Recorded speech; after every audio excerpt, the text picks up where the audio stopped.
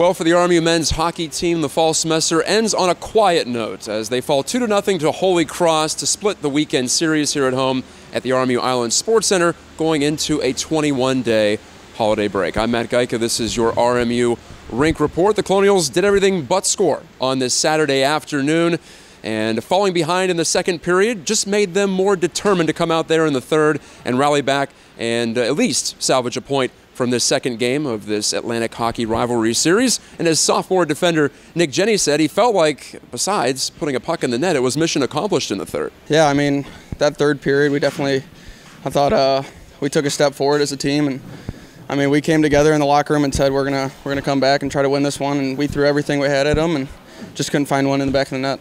Even though RMU dropped its second game in its past four, still, a positive going into the winter break is defense. RMU has allowed 2 goals or fewer in 6 consecutive games. Yes, a lot of that is on junior goaltender Francis Marat. Didn't get the shutout tonight, but arguably played just as well in this rematch as he did on Friday night when he blanked the Holy Cross Crusaders. Here's Jenny again discussing why he thinks things have turned around on the defensive side of the puck. I think Frank's also finding his groove. He's being the goalie that we always know he can be, or knew he can be. So, I mean, as long as he's back there for us, we're pretty positive with him in that. So, besides that, just staying with our guys, don't get lost in the D zone, and it's been working for us. And now we just got to capitalize on our offense and try to get more goals.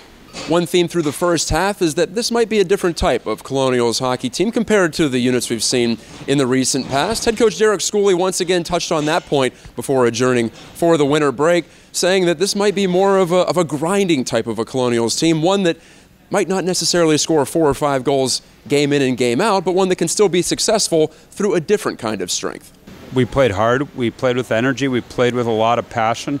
I thought we played well. The only thing we didn't do is we didn't score any goals. Last 4 games we've given up 5 goals and went 2-2.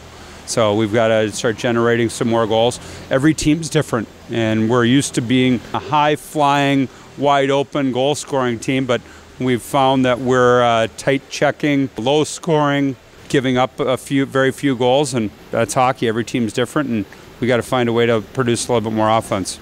Okay, so RMU misses out on a chance to move into a second-place tie in the Atlantic Hockey standings going into the winter break. But still, you look at the results so far through 16 games, it's pretty much right down the middle. Overall, RMU at 7-8-1.